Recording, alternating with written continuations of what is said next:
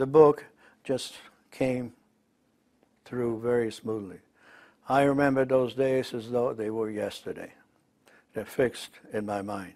I don't remember what happened yesterday, but those times I remember perfectly. The only thing was that when I got to certain parts, I had nightmares. I felt like I was right there on the spot, and I could actually observe what was happening, which was almost spooky. But otherwise, it wasn't. The one part that I had the most difficulty with is when I talked about my brother Herschel and him dying. Yeah, that was the most difficult part. Apparently it hasn't stopped.